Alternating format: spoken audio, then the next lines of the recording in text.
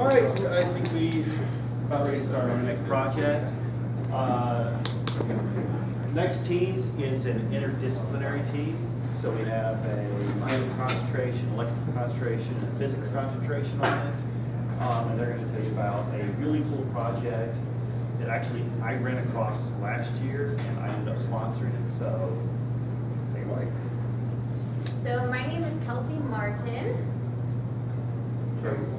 And Andrew Bertram. All right, and so our team name is Life Light Liberia. So the problem at hand is that third world countries like Liberia don't have access to affordable power.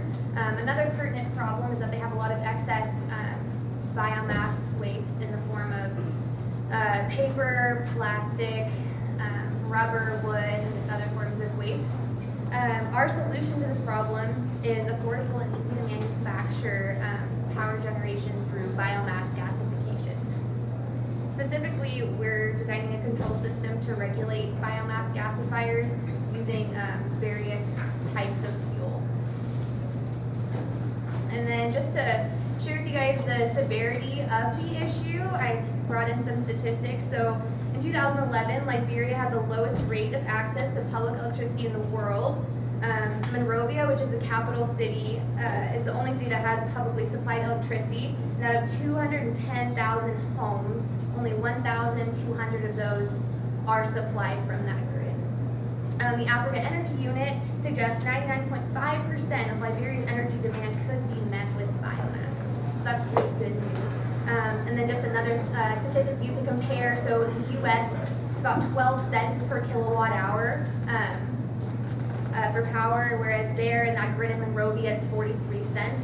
The next most affordable option is kerosene at $1.53 per kilowatt hour. And then from there, it just gets more and more expensive. So what we're proposing would cut those costs severely and actually make power something that's accessible. So our project overview, to create a prototype gasifier control system with the end goal of providing simple and affordable power generation in Liberia, kind of reiterating what I already said. Our requirements, so we'll be delivering the gasifier control system that will be functional with multiple fuel types. It will cost under $100 to build, and then our prototyping cost must be within that $500 budget. The fourth is that the majority of parts must be available in Liberia. That's a tough one. Need to be easy to scavenge or just actually available there. So then our fifth one is our deliverable. So deliver user's guide, safety and construction manual as well. This is a photo of us with, we've got the gasifier right here, generator, and our board is usually up there, but that's us. So this is just kind of a quick overview of our design process that we went through for this project. And so we just kind of defined our requirements at the start, just kind of, okay, what is this project actually going to look like? What does it look like to control the gasifier? How are we going to do this sort of thing? And so we went into our brainstorming session with several different ideas, like one almost just like trying to figure out how to choke the flow, how to control air-fuel mixture was another idea. We ended up kind of coming up with the ideas of using multiple sensors, different types of sensors, pressure sensors kind of in the hoses to figure out what we're kind of getting out of the gasifier and what needs to go into the generator and how to adjust that so that the generator runs smoothly.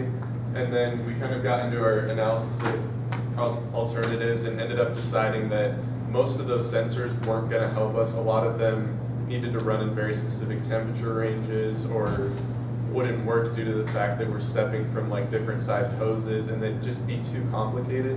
So we ended up choosing a design where we're basically just reading the oxygen coming out of the generator. So we're reading kind of the percent O2 coming out of the generator and using that to adjust our throttle angle. And so this keeps the generator from either running too rich or too lean. And using that system, it's basically just kind of like an alternator. And so then we went into our critical design review and came up with kind of, okay, what does that look like? Where do we go from using that sensor to control the system? And from our design review, ended up building a prototype and then have gone on to test that prototype and compare that to the model that we came up with in our CDR for the control system, kind of the response to the change in fuel type. And then we've been doing testing on that system just to be able to compare the data that we're getting. Now, Kelsey explained why it's a good idea to use a gasifier system in a place like Liberia, and Andrew talked a little bit about the design, but most of you probably don't yet know what a gasifier is or a gasification reaction.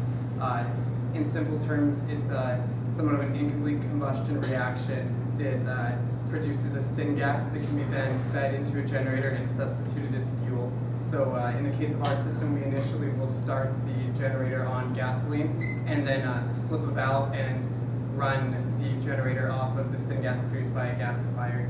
And biomass, again, is readily available, so it's a really cheap way to run a generator, and you can use a gasifier to operate a car or even large-scale power plants. And for our project, we used wood pellets, plastic, wood, and charcoal as different fuel types, which Kelsey, and rubber, which Kelsey will cover later. Our initial design plan, as Andrew said, called for 3 different control points and 3 different sensor inputs. This was very early, and we were wondering which variables we needed to measure and which ones we needed to control. And after some testing, we narrowed it down, as Andrew said, to simply an O2 sensor, which is commonly found in vehicles. It's the same thing, we just got it from O'Reilly. And we used a microcontroller and an analog to digital converter, as well as a servo motor to control our system, which we'll show in a video in just a little bit. So some of you may have seen me walking around campus with these fun balloons. Courtesy of Mr. Allen, his idea, we were trying to find a good way to run the fuel that we were getting out of the gasifier, find a way to contain it. I was going to initially do a mass spec analysis that ended up not working out, so I was able to do infrared spectroscopy instead, which was really helpful so we could actually see what was in it. Couldn't get a good concentration out of it, but it was good for comparing. So what we determined out of this is we had theorized with Dr. Stutz at the beginning that incomplete combustion was what was at play in making this this syngas that was usable with the generator. Some papers had suggested, oh, you need full combustion to get it to work, to get the right fuel. We thought that the lower temperatures where incomplete combustion is happening would be the best range, and we ended up finding that was true. We also ruled out rubber as a good fuel source. I'll show you on the next slide. And then just for your reference, differences between complete and incomplete combustion hydrocarbons. All right, so initially, this is a thermodynamic model, but I was expecting to happen with carbon monoxide versus temperature in degrees Celsius. This is kilomoles of carbon monoxide. So we were anticipating that as temperature increased, that the amount of volatiles, so carbon monoxide, would decrease, which is because you're getting that combustion reaction instead of incomplete combustion, so CO2 versus carbon monoxide, which is what we wanted, because those volatiles are how we're actually creating the fuel. So these are some images of many I have from the infrared spectroscopy I did. This first one is wood. So what you can see, we have CO2 peaks, and then we are getting carbon monoxide in here.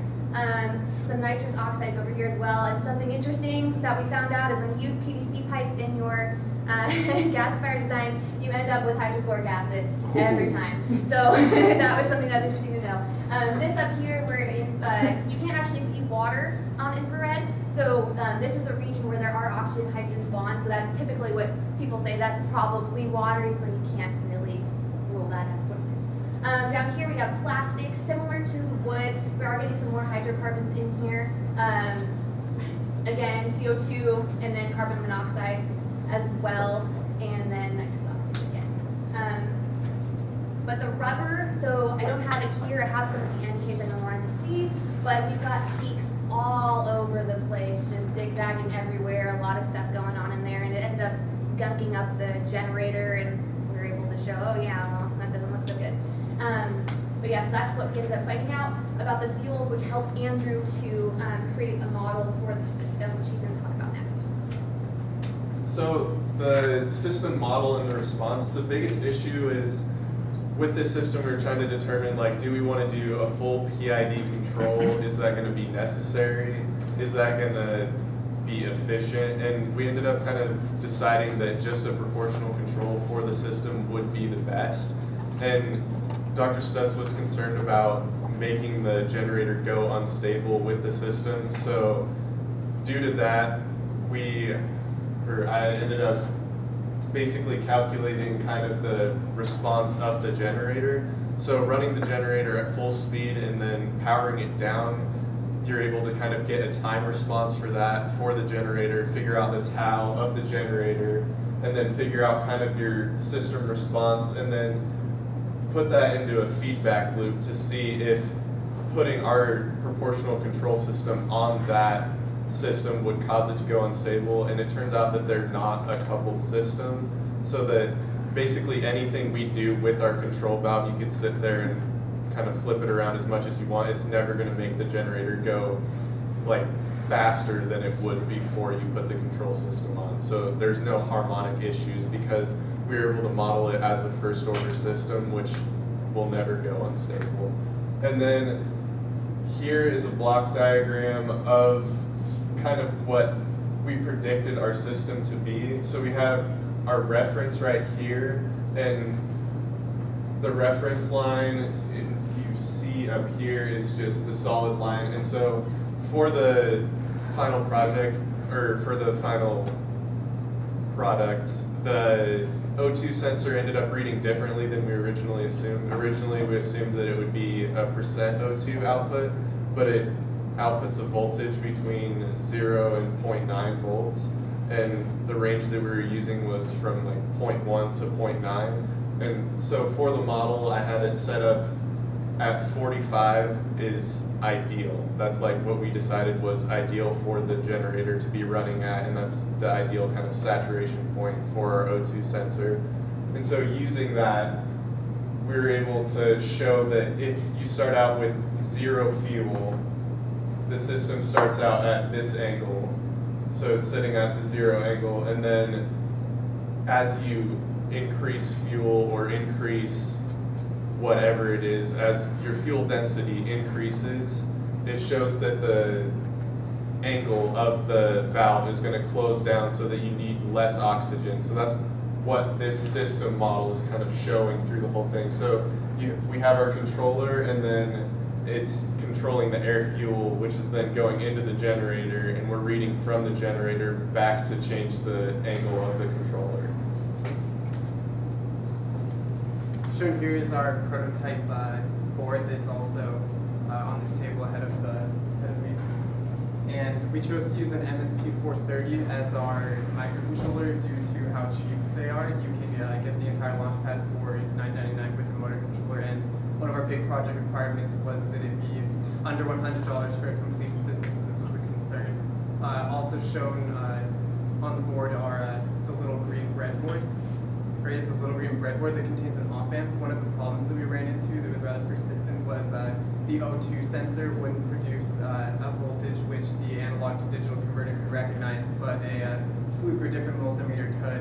And it turned out that the input impedance of the microcontroller was too low to measure the output of the O2 sensor when it was at a lower temperature. So in a lab setting, when we were testing the sensor with a blowtorch, it was getting hot enough, it was producing, there was enough output power to run both the fluke and the ADC on the board. And when we were actually testing, it just seemed to work some of the time and not all the time. So we added a 741 op amp.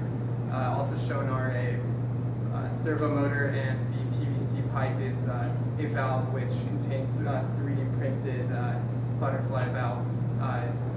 Obviously in Liberia they're not going to have ready access to 3D printers, and we made sure to design this so that it could be created using epoxy and small plastic bits.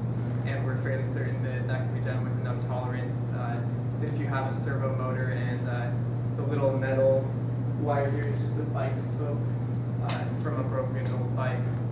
And if you have these random junk parts, then you can put the entire controller together as long as you can get a servo and a microcontroller shipped in.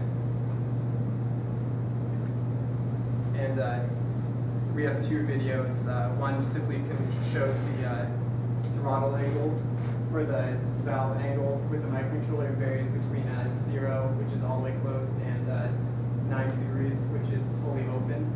And then the other video, I guess there was an error, and it just simply shows how open the PVC pipe is.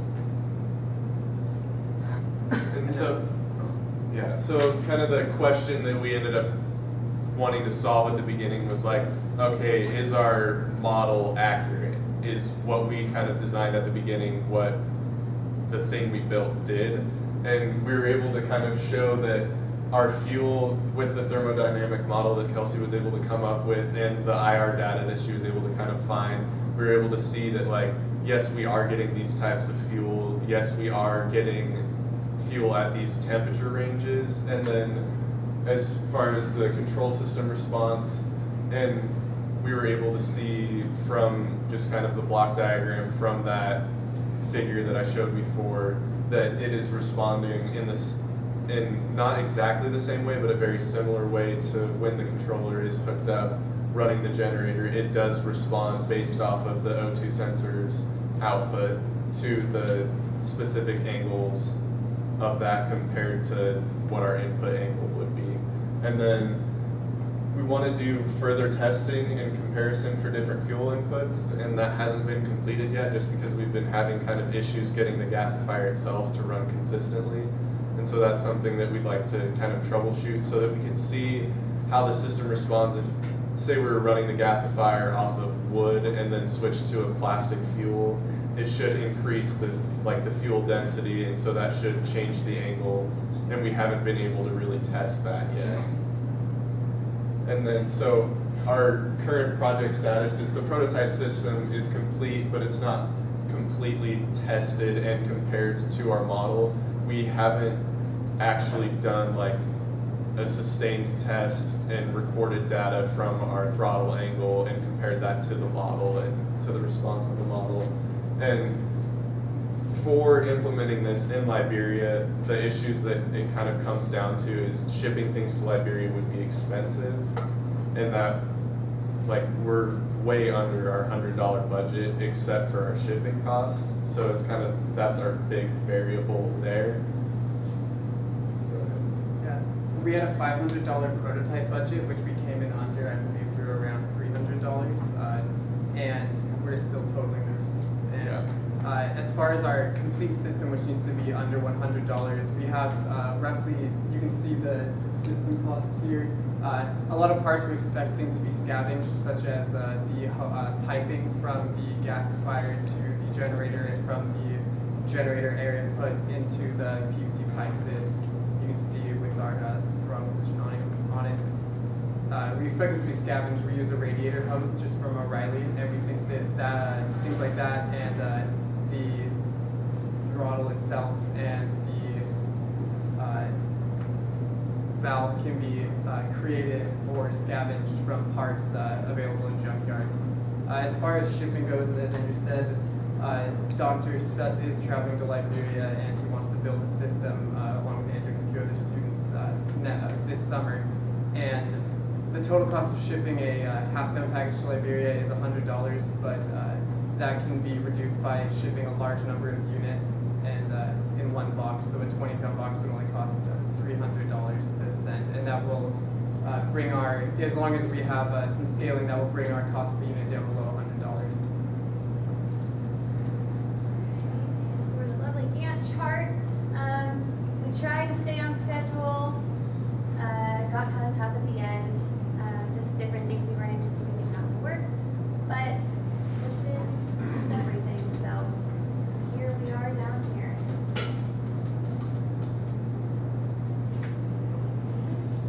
Are there any questions? Cassie? Questions? Laughing for questions? We have complete combustion and incomplete combustion. Yes. Which do you favor? Pardon? Which do you favor? Well, the incomplete combustion is better because it gives us more volatiles that we can use for fuel, more carbon monoxide as opposed to carbon dioxide with complete combustion. So incomplete is giving us better fuels, and I can actually show that we're getting more carbon monoxide at lower temperatures as well. Have you tried to burn that? Yeah, I can do that. Please tell me it's in here. Is it? It's the one that you have, is in this section. No, I have a different one that compares to. Okay. Well, I have one where there's two wood comparisons. There's wood at 100 degrees C and one at 200 degrees C, and the CO2 peak the carbon monoxide peak for the lower temperature is much higher for the percent transmitters. I apologize that it's not in here. Do you intend to burn that CO into CO2? Is that the deal? No, the carbon monoxide is a volatile, so that is the fuel that we're running the generator off of. Carbon monoxide is indicative of syngas.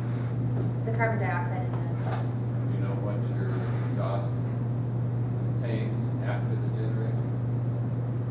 No, hopefully not oxygen. We only measured oxygen from the ventilator. Just the oxygen. Yeah. Yeah, after the generator though. Yeah. I haven't measured. And the hydrochloric acid. Well, yeah, Yeah. hydrochloric acid, yeah. So I assume you're not recommending anybody run this inside a closed Absolutely not. Unventilated. Definitely Absolutely correct. not. space. Yeah. Yeah. This is not a clean burning system. Yeah. The nice thing is if it's running the gasifier system into the generator, most of the harmful gases are burned up in the generator and then it just comes out as We hope carbon water, monoxide. carbon dioxide water, right? Yeah, yeah. That's what I was asking. Do you know what that is? That makeup of that gas? We didn't do any, I didn't do any fuel testing for the exhaust from the generator, only what was coming out of the gasifier. yeah. Yes. As far as this system, is this like a in-home implementation? I mean, I already know about all the smoke, right? But I mean, you can add a chimney and stuff like that. I mean, is this a backyard type of generator system, or is this like a in-house for me and mine? I would say backyard. Backyard for sure. I would say Backyard for sure. backyard. Definitely, Okay. definitely. Yes. Did you show me the transfer function? Right? Yeah.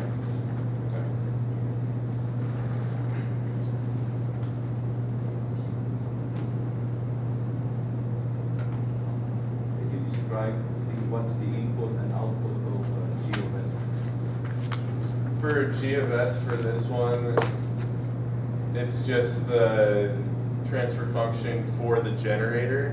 Yeah, what's the input? What is the input and what is the output? For the generator, I basically created a transfer function using the tau from just the rundown of it. So it'd What is the be input and what is the output?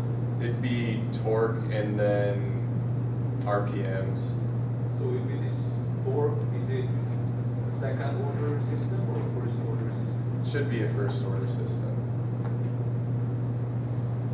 Or an underdamped system or overdamped?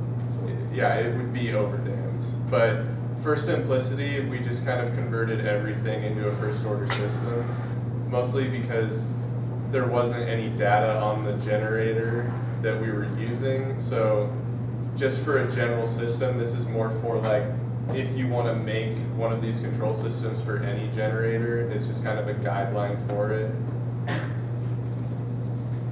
What type of filtering is necessary for the syngas before feeding it into an expensive diesel generator? In our opinion, it needs a filter. We have Dr. Stats hooked up to the generator like a simple vortex and drop filter. So you end up with a lot of water and hydrocarbons in like greasel and water that have to drop out. So we're just collecting it in a bucket. Other gasifiers that we've seen have filtered more extensively with like fine meshes to trap larger particles and even air filters. And we would probably we suggest did that. end up having to break down the entire generator and clean it out after we burned rubber a few times. And we may have to do that again if we don't add more filtering. But mostly we focused on building the control system rather than getting the gasifier delivery of fuel to the generator going. Would you expect him to service that filter maybe once a week in reality in the field? Maybe if you have a good filter, you hopefully don't want to service the generator once a week. One of the things that we were kind of hoping for this system was like, you start it up on gas and then switch over to the syngas, or maybe run it in parallel with the syngas, so you kind of have both running into it, so it would increase your efficiency. And one of the things with that is we would suggest like maybe run it for 10 minutes on gasoline at the end, so it kind of burn and clean everything out.